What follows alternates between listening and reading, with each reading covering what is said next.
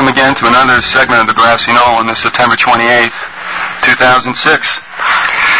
And we have with us today Alan Watt. He's been on a number of times before. The website is cuttingthroughthematrix.com. We'll talk about all that later.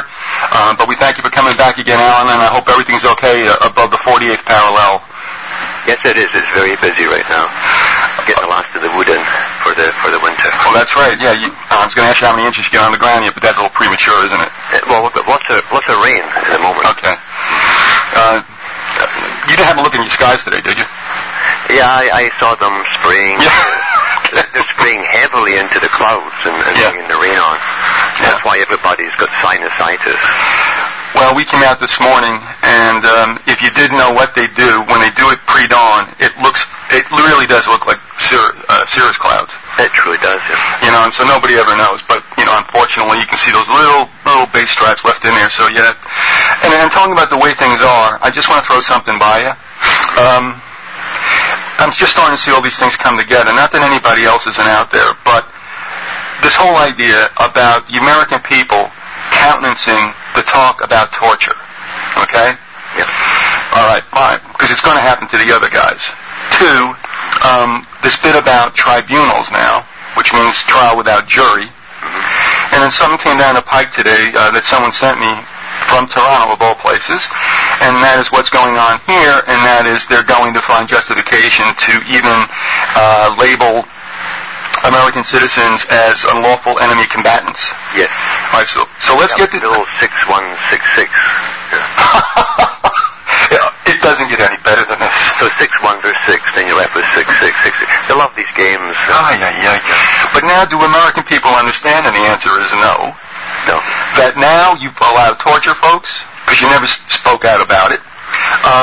You haven't resisted the idea of tribunals, and so now people would say, well, you got nothing to fear if you got nothing to hide. Mm-hmm. But the point is, now they're turning the cannons at us. Now we get labeled terrorists, those of us inside the United States, and guess what they can do to us? Yeah, that's right. This is the Soviet system. I would. Yeah. No. Go ahead. I was expecting you to say this is like been the centuries-old system. Yeah, but it really was perfected in the Soviet era, and that's why they brought Chequer and other ones over from the Soviet Union to be head of Homeland Security, because they've implemented it. It's a psychological warfare as much as a physical one. And as you say, it worked in the Soviet Union, and it will therefore work here. More easily, in fact, because the public they think they're free. Interesting thing you said about Chertov, a Jersey boy. What do you know? I know he had a citizenship still connected to Israel. Did you find that he was in the Soviet Union for any period of time, or? Yeah, he has been in the Soviet Union for quite a while. In fact, a lot of the top boys in Israel were going back and forth to the Soviet Union from the beginning of the setup of Israel. Yeah. And I would say maybe it doesn't matter, but I mean, he is a creepy-looking human being. They're all creepy because they're such utter liars, and they can lie convincingly to themselves even. And I think George Orwell explained that process, which is either natural for them or they're trained in it. In his book 1984, he goes through the process of being able to lie convincingly to the public, draw up a fresh lie, and immediately forget it as soon as you've said it. They do this all the time.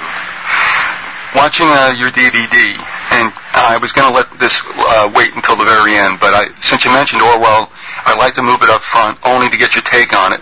I have not yet seen, really, or heard, you deal with a particular entity, and that is one of the things that happened, I guess a week ago, as a guest, and we asked for documentation, and I'm looking for it, that Orwell was at Tavistock.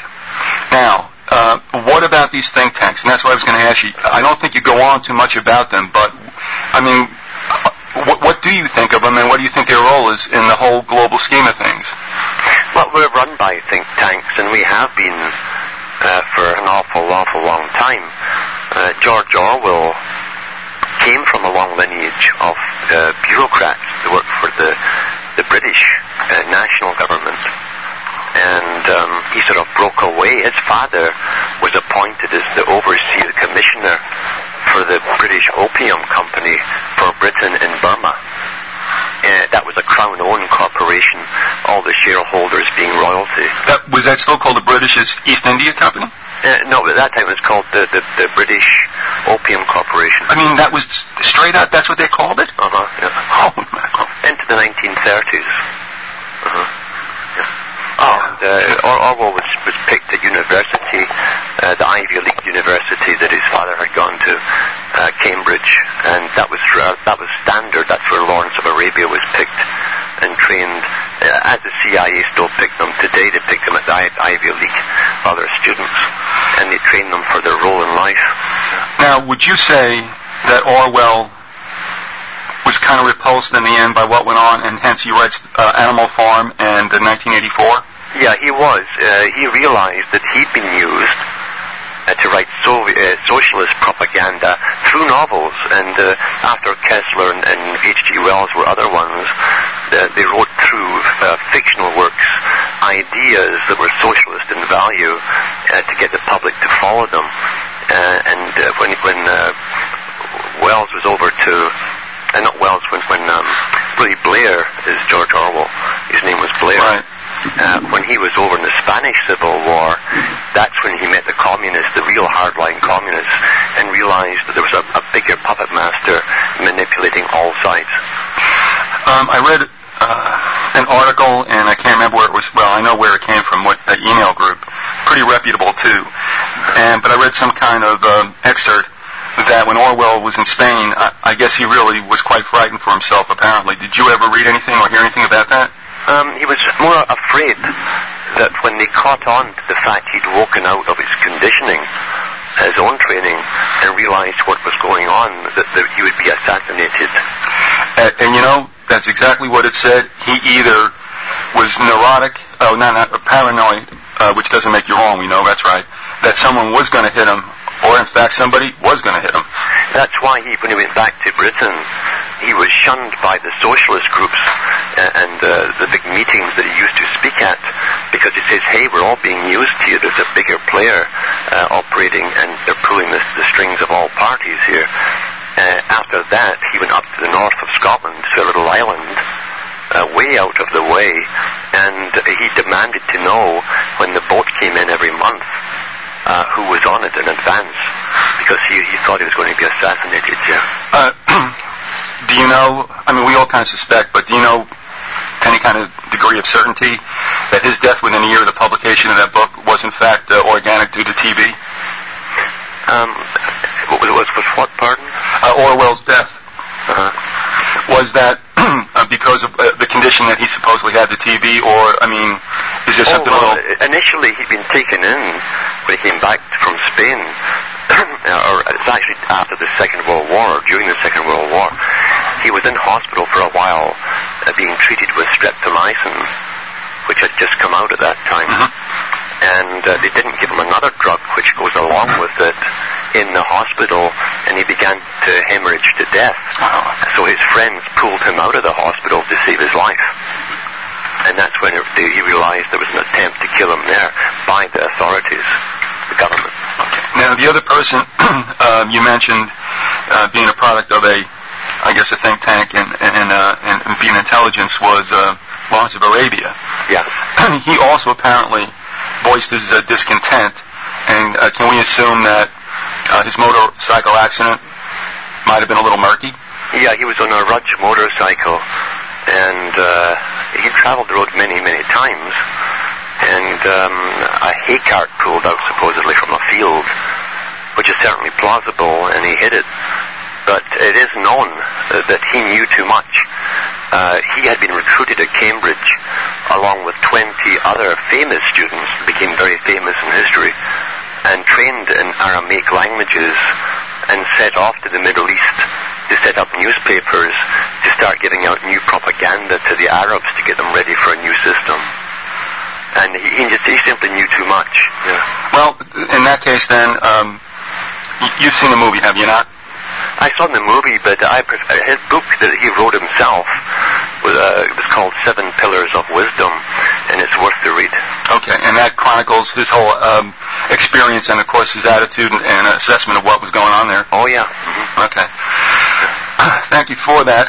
Also, moving into what would be the first thing that came to my mind watching the video, and this is Reality Check Part 2. You mention oftentimes about the priesthood, and I'm thinking it's priesthood kind of in quotation marks. Yeah. Were the priests, from the beginning of whenever, were they mostly not so much spiritual individuals, or maybe faking it, as they were what would be akin to mob bosses? Yeah, I think really they came out after studying. Now, there's different theories on it. There's some hints and clues in their own inner religion as to who they are, because they have deviancies of all kinds. And there's a hint that they were the ones who rebelled against nature, you might say, the natural way of people and tribal systems. And at one time they were killed off within tribes. And then, as people began to feel more civilized, as we call it, they would save their lives and they'd literally guard them, put them inside caves. And from then, they grew and grew, and they observed the people below, their habits, their behavior, because the first thing you have to understand to conquer people, you have to study their nature. And then you can manipulate it. They studied the stars, the movements, and when they came down, they could tell the people when to plant, when to grow, because they knew the solar, lunar, and stellar times. All sciences, you might say, they studied. And then they brought in a thing called commerce and money. So then you're saying that the priests attain their status because they did kind of get it, and they had some kind of I wouldn't say secret knowledge, but something certainly that wasn't being passed down to the peasants. Yeah, it was the first thing they had to find out was the human nature, simply observation. Observation, detailing, and watching to see if every generation would repeat the same behavior. Then you can manipulate it. Now, is there any kind of racial lineage between priests, or was it something that most civilizations just by nature kind of popped up by themselves? No, there is definitely a connection. People who are brought up in a system as we are today take everything for granted in that system. That's the beauty of the system itself. It's a macabre beauty, because if your parents can't tell you that something was wrong with it all, or what exactly is wrong with it, we accept it as being normal, and that's what Lenin said. He said the public don't realize there's 1,000 ways that society could go. They must think the one they're born into is the natural one which evolved. And people do that. They actually do. So you have to change from a natural system into a new system. It's the first generation that causes the problem. Once that's done, they will indoctrinate their children, and the children will think it's natural. Money is the key to it. Money is an unnatural product altogether. It started it took over from barter, which is basically exchanging that for which you need, to commerce and profit, which is different. Profit is different from barter. What's funny, you use the word natural, because actually it is an unnatural but natural offshoot, isn't it? Yeah, it's a substitute for natural barter, plus a deviant substitute in that it entails a system called economics and profit. It's the profit that kills us. It's the profit thing which controls us. That's the unnatural part. And taxation, which is a spin-off of money. You can't tax people very, very easily by simply taking goods from them, or a sack of potatoes. Right. Yeah. Yeah, I'm thinking that. It still lets them grow their potatoes, but they pay another price for it, more or less. Yeah, and then the money is taken, you see, the substitute, which is labor, is true. And they can then hire men to be an army or police or whatever, and buy war machines, which we will build if we get paid money. All of that, none of it, in fact, could exist without money. Did the priests, were they actually, though, the power? Were they rulers? No, they were behind. They always got the puppets for rulers. You put a front man in as a ruler. Okay, well, where I was going to go with this, and I just wrote these notes down, I had priests, and I have an arrow, kings and queens. In other words, they create the kings and queens and kind of hang back behind the screen. They hang back, yeah. All down through history, kings and queens had advisors, main advisors. And we see that very well with the Catholic Church, which had no opposition for almost 1,500 years, where every king and queen and prince and nobility had his own personal counselor that was a Catholic priest from the Vatican, who was responsible directly to the Vatican. And they arranged the marriages, they looked through the genealogies. It was a form of breeding program to get the proper type of king and queen that would do your bidding. Because it's true, you know, you can breed particular psychological types through inbreeding, the same way as Plato talked about 2,300 years ago. You can create someone who's either very gentle or very aggressive, or aggressive and easily managed by those with wisdom. So we can actually breed types of people for the purpose we've chosen. And by the way, we always think of philosophers as being these benign subjects, but really, Plato was an elitist and was proud of it. Oh, yeah. Mm-hmm. Yeah, Plato went through in his book The Republic, which was really not just a future utopia for the elite. He talks about why they should have it. He said that it's the reason that you and I, you're talking to his fellows in a story form, you and I have such understanding of nature, meaning people and behavior, is because we've lived before, so they believe in reincarnation. Well, I would guess they're right in this sense. I mean, I think the spirit benign and malevolent continues on.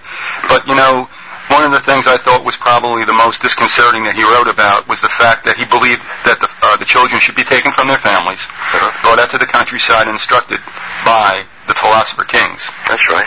So then we fast forward, and it sounds like a really, you know, groovy, warm, fuzzy title. Hillary's It Takes a Village to Raise a Child, like Hecate does Hillary. And is this not the extension exactly of what he was talking about? Absolutely. He had it right down. He had the agenda right down. He said we can breed all kinds of people ultimately. We can breed all kinds of people for different tasks. In other words, the same way you breed animals for size, aggression, passivity, whatever. We can breed people for the same way, especially bred for the where genetics are going today, to make specialized types of humans. And Plato also mentioned that ships. Well, you know, you just struck something in me when you said the word. They called them its. And you know what I'm thinking? And we understand that it's not ill-intended by us. Okay? Yeah. But when we call children kids, isn't that kind of a pejorative? Lenin said it. He said we shall use terminology to dehumanize the people, to separate them into types. And as soon as you take away the word child and substitute with kid, a baby goat, which is deeper than it sounds, actually. You see, sheep, domesticated sheep, initially came from goats, and they were inbred to get certain traits. So the adults become sheep, you see. When you're young and a bit more wild, you're a kid, that's what they call it. So there's different meanings behind it. But yeah, it dehumanizes the people. I have to tell you, ever since, and that's not my idea, somebody else brought that up to me, and I had to say, you know, I think you're right, and I've just come to the point now where I can't use it any longer. Yes. I just think it's disrespectful, and once you know it, and you know the real meaning, you can't use it anymore. You can't, no. No. Also, going back, if I can, to the analogy that we departed from when I said, okay, priests and kings, if we were to fill that out today, I mean, I kind of scribbled on bankers to prime ministers and presidents. You want to refine that as far as who hides behind what these days? Oh, it's so multi-layered. It's ultimately the entire system of the world revolves around money, which very few people truly understand, even all the con men that sell all the survival stuff, they might say, or ways out of it or around it. money isn't a natural thing. We're all trained from school onwards. And that's the whole purpose of schooling, is so that you can serve the system by earning money, which they can tax back from you, which is labor, really. And then they can employ, as I say, agencies, think tanks, and build armaments and get armies together with money. You can't get an army together without pay. They'd all go home eventually. So money's the key to this. This is a system, an entire system revolving around money, and yet only about a dozen families in the world, supposedly, the world bankers have the right to declare that this country or that country can print up so many dollars. It's a complete con game. Sure. And the guys at the top, when you ask them privately, they'll admit this is a pure con game. It's a carrot system. We're all trained to chase after carrots. Well, down here, and everybody who's in the States can do this. I've done it twice. Go to my bankers, and all right, I don't want to sound elitist, but if you don't go to the tellers, perhaps you go to one of the officers, and you ask them. I said, "Do you realize that the Federal Reserve is not federal?" I did it twice, and twice they had no clue. So can you imagine that those in the profession who have something hanging up behind the counter that says, Federal Reserve Bank, and have no idea? I know. I talked to a banker a couple of weeks ago, and it was for inquiry I was making about something to do with ordering if I set it up. And I sat for over 2 hours lecturing her on the history of economics and money going back for thousands of years. And she was fascinated by it. She didn't know any of it. I know. Also, just to take a look back at education, did you happen to hear that George Carlin 5-minute rant that was going around about the way things are, more or less? I don't think so. It was great. If you don't mind, I'll send it to you. I mean, it's laced with obscenities. Maybe you can call it gratuitous. I mean, I wasn't offended by it because, he was mad, I was mad, and it just seemed to fit. But one of the things he said about education was that he says they don't want anybody to critically analyze anything. They want obedient workers. Obedient workers. That's what the mortar board hat you wear in graduation, it literally does. It signifies that your natural head, the round head, has been squared, perfected, they called it, shaped, the ashlar of the Masons, and you have now been dumbed down enough to be approved, quality approved, to enter their system. That's what it means. And the big boys laugh about this. The high Masons laugh about that. Yeah. Sure. But the thing is, I know there are a lot of good teachers out there who are doing instinctively what they know is best, and also having to deal with curricula and other mandates being sent down. And of course, now we're going to get to a point where it's going to leave the local school district and become a national thing. And then right after that, it'll be an international thing. Yes, it already is. It is, again, like you said, they're incrementally exposing it to us, but the plans have been laid in, and they're ready to go. But you know what I find so tragic? And another one of these elephants they got bias, like we talked about the Federal Reserve, is how that maggot, John Dewey, could have been given the education system of the United States to mold, and him and Bloom and Skinner, and they're praised. Yeah. And here's characters out of the Platonian or Platoistic mindset where they don't think they look at children as kids, widgets, who are meant to be trained. Skinner put his own daughter in a cage and studied her and got away with it. What does that tell you about who's behind them? He got away with it.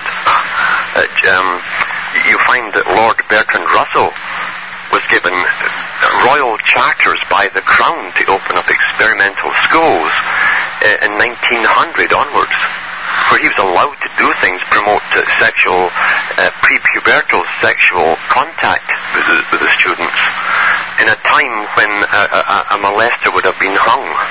He was given royal assent to try these experiments, because the experiments were to be used ultimately worldwide on the public, on their children. Okay. Well, I was in the education system, and I had to make unit plans and lesson plans. And so, I didn't think the way I do now. This was 1995. But I was still an adult who'd been around. I still didn't get it. When we do the lesson plans, the number one thing is, and the goal is the behavioral objective. Yep. And never once did I ever say, why do I care about behavior here? Aren't we kind of like trying to teach people things? And so there it was right in front of you, and of course Bloom's taxonomy is loaded with that, whereas they invert and they ridicule what sometimes is base knowledge, which we all need. Otherwise, how do you add? You know what I mean? If you know where England is, by the way. And what they hold up highest is synthesis, where they come up with their own ideas. Yes. This isn't education. It's social indoctrination into political correctness, and it's done scientifically. And I always go back to Beria, who was the head of the NKVD in the 1920s and 30s in Russia that became the KGB. And he gave a talk to the Comintern around 1932, International Communist Associations. And in that speech, a tremendous speech, he said it used to take us a generation, around 70 years, to get a change in society through behavior modification of the public, through repetition till they start parting it. He said now we have it down to every 5 years we can put major changes in, and he meant through kindergarten. And he said eventually we'll be able to modify it per annum. So what you've got today is a child going into kindergarten at 2 years of age, being programmed in a scientific fashion, and that's what these are the very words of Bertrand Russell, programmed in a scientific fashion for the things which they won't experience until they hit 20 or 30. These will be changes in society which they will accept readily, thinking it's normal. Well, and next year the ones who come into that kindergarten get programmed a year ahead again for the next part of the change. It's incremental. Yeah. And this is exactly what Plato was talking about, where the philosopher kings may be the education system, but the education system is taking over and is slowly usurping more and more parental rights. Now they'll give you the excuse, well, there's so many bad parents in single-parent homes out there, and that's okay. That's the reason. That's not the real reason, though. The people who are implementing it on the local level believe that it is. Yeah. But we have what's happening, and you said it. You're having longer school years. You're having longer school days. And you will have earlier entrance into the system. And of course, some believe, and I think Charlotte does a good job of this, who lives up in Maine, has written a book, Deliberate Dumbing Down of America, and she's saying, so what's with all these K-20 curricula? Yes. Grade 20, what's up with that? So, I mean, here we go. And Gwyn 2 is another book out by Gatto. Yes. And it's the hidden history of education, well documented. And he goes through the fact that all this system came out of Germany and Prussia back in the 1700s and 1800s, and he gives the statements by all the top players, and they were quite open about their function of education was not to give them just a survival ability within a monetary system and be good taxpayers, but it was also to make well-behaved, obedient citizens. Yeah, and that's funny you should mention Germany, because that rears its head again in the 20th century when Dewey and the boys went over to that one school of experimental psychology. That's right. And you know the other thing, Alan, and we'll get off this, and I want to do some business with you.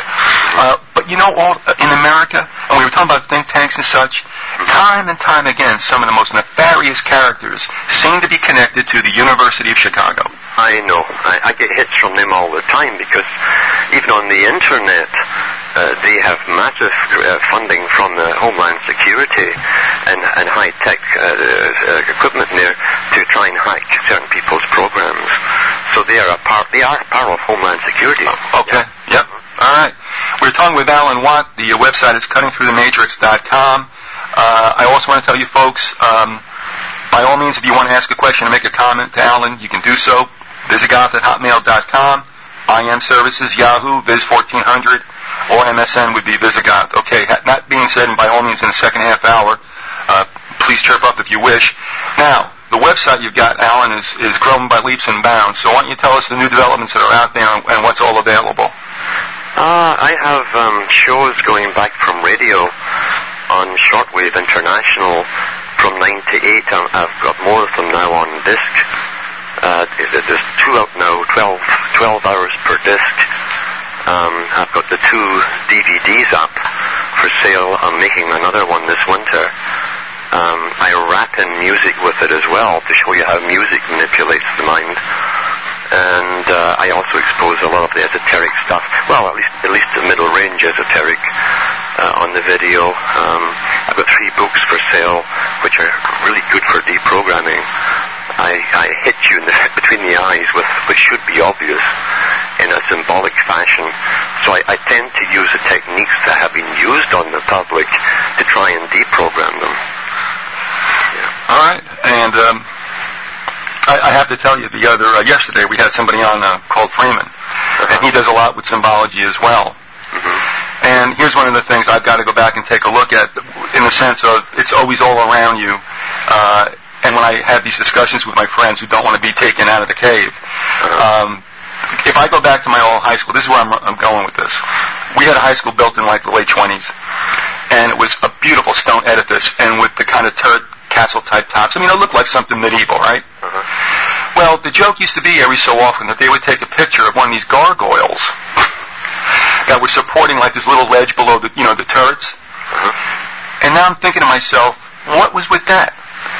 I mean, was it a Freemasons thing? I mean, I want to go back to my old school, and I want to take video of all that's up there and find out whether or not this was another. I mean, it isn't going to really impact us in a sense, but it's an example of at least the joke is on you. Yeah. You know, it's like we never asked, like, why did they do that? These demonic winged-looking creatures, you know? Sure. And nobody. Yeah, and you got to find the pillars, wherever they have pillars, and you count the fluting round the pillars and so on. And because it's all Masonic and it's all coding. Yeah, that'll be a good reason to go back up to Dodge. But anyway, in the DVD also, you talked about the stage of humanity. Now, are you envisioning, because of what the research you've done, that there is one coming that may not be as humane as the others before it? Well, there's no doubt about it. Scientific magazines, scientific meetings, world meetings, have been meeting for every year, but in the last 10 years or so, they've been coming out more openly as to the new designed perfection of humanity to be done through genetic engineering. And they mean it quite serious. This has always really been the agenda, where they are going to make purpose-made humanoid types for specific tasks, right along the way of Plato, but by using genetics rather than just selective breeding. And that's for all of the worker societies. The elite themselves, like Charles Galton Darwin said, and Arthur Kessler says that the elite themselves must not change themselves. They'll do it the old-fashioned way, because the new type of worker will be unable to think or reason for themselves, meaning they'll have no personal survival capabilities. They'll be programmed, whereas the elite who are steering the ship must retain those faculties of self-preservation in order to steer the ship, planet Earth, basically. Well, this bit about the beyond selective breeding. Now, we're not even supposed to know that that's going to be on the horizon. So, I mean, that's a given, as you well know, and rightfully so, with the long-range plan. But we haven't really seen, we've just seen, I think, the beginning of the softening of the populace, just like what we talked about with the tribunals and torture. And I think we had an episode down here that's emblematic of what's to take place with the Terry Schiavo situation. But we're looking at two things, are we not? That depopulation beyond, and I mean, I'm talking about beyond selective breeding, but also the killing of, or the eliminating, shall we say, because they wouldn't want to use the K word, the eliminating of, shall we say, challenged life from birth. Oh, absolutely. And also those who are older and infirm, and it's like it's the end of the road anyway. That's why this bit about hospice is okay, but there's a lot of hemlock in hospice. Yes. So what about what's taking place now? Are we being prepared to accept this kind of depopulation? Yeah. We're programmed primarily through fiction, and there's never been a time in history, even though mankind has an infinite capacity for fiction, there's never been a time up until now where from morning till night we're just bombarded with electronic radio or television shows or movies, other people's conditioning right into our brains, along the same agenda. And we don't even take part in the debate. Our opinions are given to us. We simply adopt them. And you hear all the time about efficiency, and crisis after crisis, even though we don't really have the possibilities of crisis, and therefore the need to reduce. And it's all to do with economics itself, this artificial system of economics, where nothing will exist in the near future without a specific function to serve society. And so the useless eaters will be eliminated either quickly or gradually. That's how human life is valued today. It's not valued through any kind of religious system that the public are aware of. I say that the public are aware of. There's a religious system at the top. It's to do with efficiency, where nothing will exist without a particular purpose. The elimination of the useless eaters, as Bertrand Russell talked about. That's what's coming. You know, with technology and science, they don't need so many people anymore. Russell wasn't all that neat a guy. Was he part of that whole coefficient club? Oh, he was born into, he was a member of very old British aristocracy and nobility, related to royalty with picked parents and so on. And he worked with Tavistock Institute and other think tanks. There's other ones above Tavistock. Tavistock is the main one for the predictive programming that we get fed through movies and talk shows and prearranged debates on television. That's where our opinions are given to us or downloaded into us. But there's higher institutes in England for nobility and royalty than Tavistock.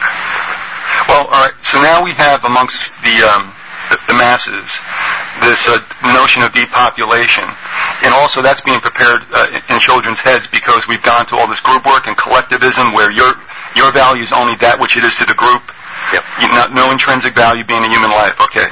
That's right. Now, on the other hand, you have the elites. Probably, as we spoke about before, kind of kiddingly, about how long these guys like Rockefeller, Kissinger, and Queen Elizabeth II last and all this.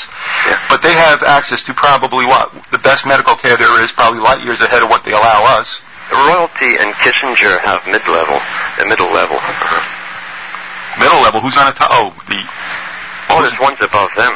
See, the worker class, and even Kissinger is still classified as a worker bee. And the coding they use, the lazy boy, is the one who does no work.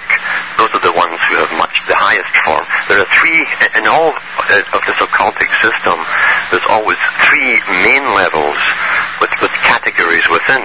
And so we have from professorship down as the bottom level of biology, physics, and so on. Middle level is the Kissinger level, and Brzezinski level, royalty level, but the ones who generally keep out of the limelight have a much higher level even still. And the ancient Egyptians talked about this too. Well, I wonder, like you said, with politicians and characters like Brzezinski, Kissinger, or Orwell, or whatever, that in a way they are a bit vulgar because they've actually taken the bribe. They're very vulgar about it. I watched a documentary a couple of years ago here when Kissinger and Brzezinski were up, and it didn't appear together on the same show, but they were interviewed by the same man for CBC, and the arrogance and how they think they're conning the silly little people, it really flows out of them. They mock the public. Well, and I also think that politicians and such, in a way, prostituted themselves, and they're going to be stuck with that because they did take the cheese. They didn't get into where they were because of any kind of elitism or blue-bloodedism. They got there because, like I said, I look at what's going on in the United States now, and I just wrote a column saying, do we ever ask ourselves why we allowed lobbies and PACs? Isn't that called bribery in any other form of business? Yes. And then I take a look at everything that's being sent to Congress, what little is these days, and it goes, the senators go 100-0 on it. Mm-hmm. Nobody gives it resistance. I know. All right, listen, I want to get back into also this great leap forward if we could, but before that, you do have a comment and a question. This comment regards school. It says at a certain point early on in school, I was told I was just there so they would get state aid, a warm body. This was reinforced throughout my scholastic career. Mm-hmm. And that's another dangerous thing down here, Alan, and that is with these SED classes and ESE classes and all this. They have to have a good number, the same number, every year, which means if they were ever tasked with kids that were truly, truly impaired, they don't get in. They get mainstreamed. Or, if they don't have enough, they go out looking. Yeah. And some of these parents, and I'm speaking about this rotten school district here known as Pasco County, I watched it myself. They went out and influenced some kids in who shouldn't be there. Yeah. All right, so anyway, that's enough of that rant. And I got another one for you. And it says, can you please ask Alan to give a few quick and easy examples of what to tell people to wake them up? I know some people don't want to wake up and are far too conditioned to bother with it. But for the people that are showing signs of waking up, he says, could you give us maybe 5 or 6 points? How would you start with an icebreaker and trying to get people to ask their own questions? If they truly are, at least, see, they have to ask a question to begin with. You cannot wake someone up who has swallowed reality as it's been presented to them.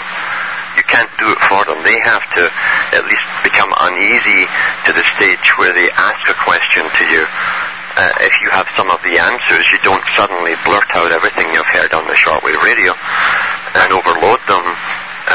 You feed them that which they can comprehend, which will affect them personally. See, most people really only care about themselves, unfortunately. And so when you tell them something is going to affect them personally in the near future, that generally gets them motivated. It's the rare individual that thinks really outside the box and realizes that what's going to happen to everyone is so diabolical that you must participate in stopping it. Very few people today are unselfish that way. There are some. I find sometimes what kind of helps, and you're right, you can't do the whole 9 yards there, because anytime, of course you've heard talk shows where somebody who gets it tries to go in and, to a coast-to-coast or whatever, and kind of lay it out, and of course, if you try to do it in 40 seconds, you sound like a maniac. You do. You cannot float everything that you know is going to happen, even if you have the documentation with you. You can't flow it all at once. It's so different from the 6 o'clock news. The average person will classify you as crazy. They do believe, and Brzezinski said this in his own books, which people should really read. This man worked in the Defense Department. He worked with the Tavistock Type Institutes of Psychology and Psychological Warfare and Technological Warfare of Electronics and Technotronics. Brzezinski said the public are coming to a stage where they are unable to reason individually for themselves. They can only repeat that which is downloaded into them by the 6 o'clock news. That has happened with most people. Yeah, it has happened. And this is just an aside, we're not going to spend any time here, but one of the things I'd like to do, I got to start to chart this, is recently, Alan, we've had down here with the 3 networks, and on the local feeds, it just isn't like, well, they don't do it on like Monday, on CBS or NBC or ABC evening news. They do it in the morning, okay? They got that crawler going. And they may give you sports scores and stuff, but I mean, why are we putting the crawler in? So I want to see if I look at it across maybe a month's time, whether or not something's being done there. Yeah. Because they don't do it just for nothing, right? That's right. And are they doing it in Canada at all with your local news programs in the morning? Sure we do. Okay. Everything is so coordinated today. Everything that comes across the radio waves or television is cleared by high censorship committees. It's completely cleared. And to give you a clue about how the double think actually works is quite fascinating. We tend to think of publishing houses as being there to help authors get works out. Yeah. George Orwell explained in his own book, his biography, he explained when he found out himself that they're not there to help you get stuff out. They are there to select what the public will read. And it's the same with all media. At the top there are controllers. That's why you can switch channels at news time and you'll get the same blurbs and the exact same little television shots from all the same stations. all different stations using the same stuff and format, same topics. They're all coordinated from above because information, these are the information wars as they call it, and they're ensuring they have total control over it. For decades, seriously, for decades, since at least the earliest I go back at like the 40s, with the books that I've read that have been telling people the truth, were never published by Viking or Random House. They've always been with small and for the most part now, long gone publishing houses. Yeah. So thank goodness that they were around at a time. Whether there were people's eyes to read, I don't know. It seems like there wasn't. That's it. You see, the U.S. maybe has a few. I don't even know about that anymore. Whereas George Orwell found out in the 40s that Britain had none. They were all one big company. He found that out. Doesn't matter all the different names they go under. They were obviously all in touch with each other. And he found that out and he wrote about it. And it's the same worldwide now pretty well. All right, I've got a comment that's being thrown out there. If you can address it or bounce something off it, by all means. If not, it should be heard. This is from a listener who just went back to school, back to graduate school. Says, my professor said he expects an uprising in the universities within the next 18 months. Don't know how he figures that. Have to wait to get to know him better before asking him questions.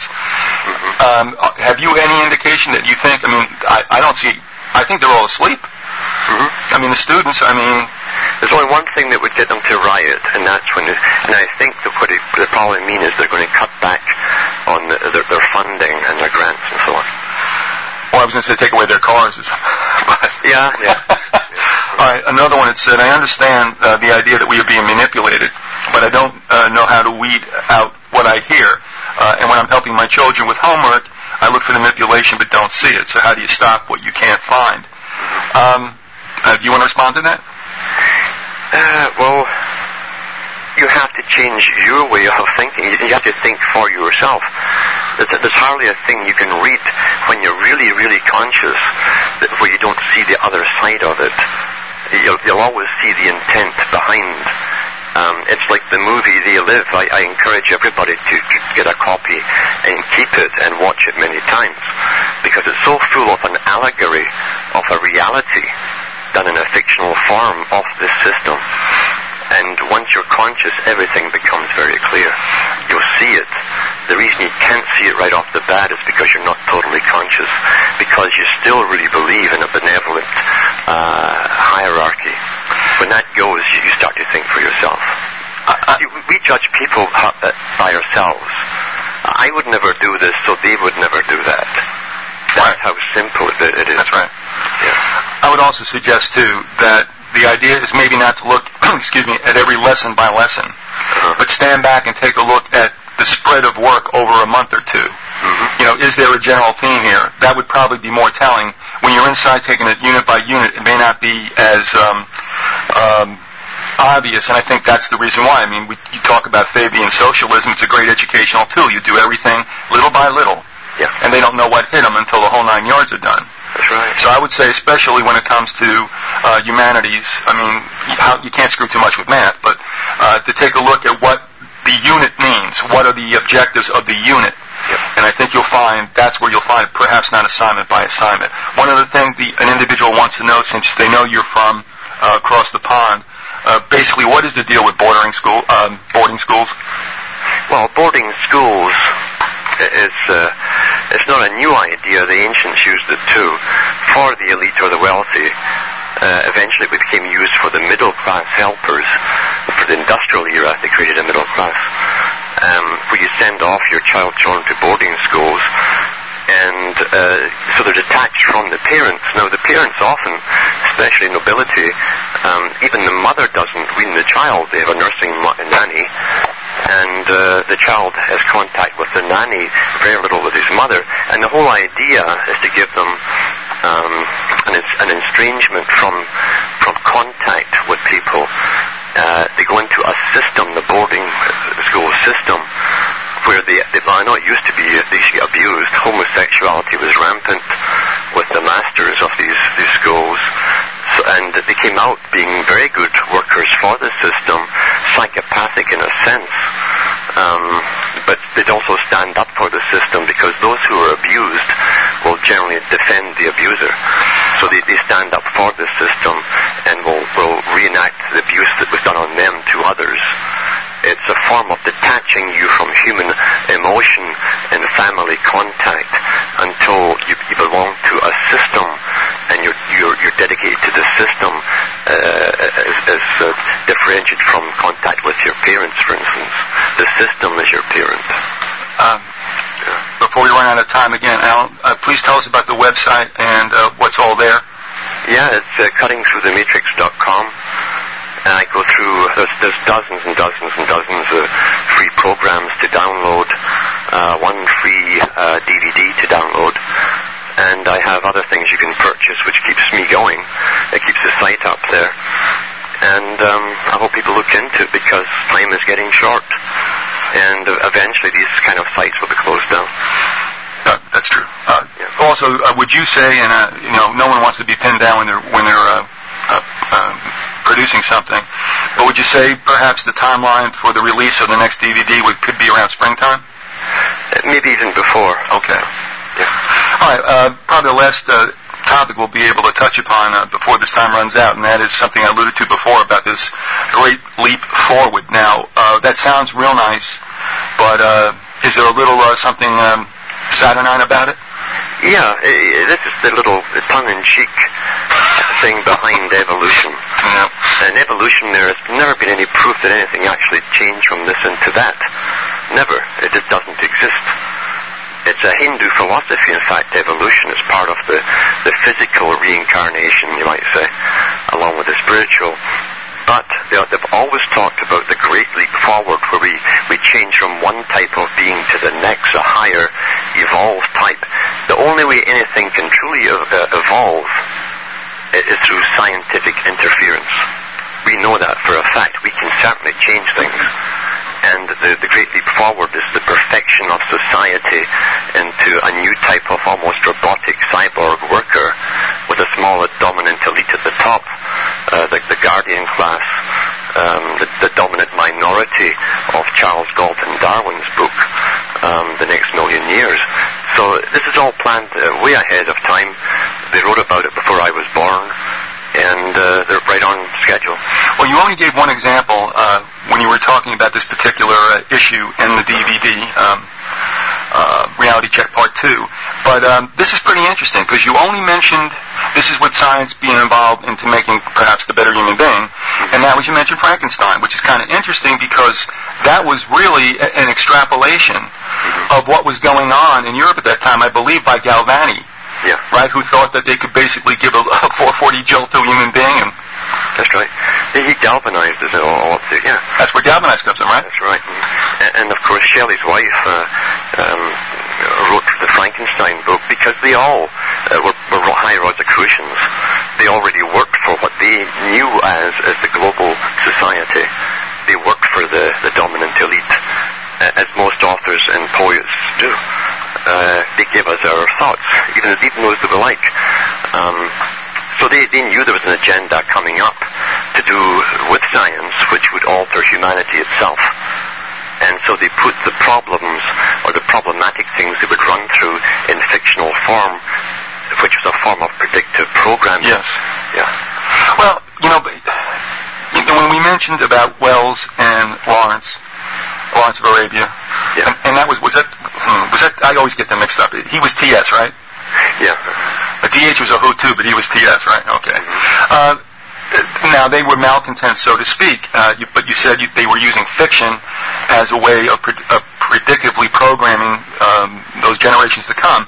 Yeah. And yet somebody who didn't meet with a nefarious end, let's say, in the event that the first two did, and who used fiction but then came right out and said it, was H.G. Wells, right, when he comes out with Open Conspiracy and New World Order. He was so confident at the time. And H.G. Wells was a manic depressive and a paranoid too. So he had real bursts of, and a sexual deviant in many ways. All the basic food groups right there. He had all the qualities necessary for his category. And he was very confident after the League of Nations was set up. And he wrote about it, thinking they'd already gotten, and he wasn't quite wrong actually, they'd already gotten a form of global government set up in its embryonic form, and all they would need then was another war to bring the world public to its knees till they would accept a global system and a new hierarchy structure. What has interested me, but I think also it's been a bit of not a distraction, but look at this hand, while the other hand does something else. To me, the blueprint for a global empire was the Vatican's desire for a second Holy Roman Empire. But it seems that besides that, I mean, these characters who come out of Britain, the Rhodes and the Rothschilds and this whole coefficient club and the Round Table and the kindergarten, I mean, what is it with the Brits that they were like just so enamored of this stuff? It's all one system. In the 1500s, when Rosicrucian first burst forth, and Queen Elizabeth the first time, her whole court was Rosicrucian. Kabbalah was their religion at the time, mystical Kabbalism. And so you could not have two opposing systems constantly in conflict with each other, which tells you that the Vatican system and the system in Britain, Rosicrucian, etc., were all connected. They were all part of the same structuralized system, although they appeared sometimes to be at opposite ends of the spectrum for the public's point of view, but in reality they worked in collusion. Yeah, I mean, we know there's a Hegelian dialectic when they can create the problems, and that's a fake instigation, if you will, I guess, or a kind of confrontation. Yeah. And again, we look at it, and if Dr. Walter Vyzygoth is correct, I mean, he claims the Jesuits sprung off Freemasonry, which obviously was full of Protestants, and so they could make their little fake battle, the Catholics and the Freemasons. Yeah, and they also gave Catholic branches to make them think they were opposing the Protestants at the bottom. And yet Albert Pike talks about at the top himself. He said where the third-degree Masons are brought in from two opposing camps. At least the guys at the bottom think they're opposing each other, and they're sworn to oppose each other in public only. The leaders. Well, we're out of time, and there's something I'll mention to you, and hopefully we can do another show on that if you would come back. Thanks, Alan, for coming on. We never take it for granted. We're always glad you're here. It's a pleasure. All right, God bless you. Take care now. You too. Bye-bye. Bye now.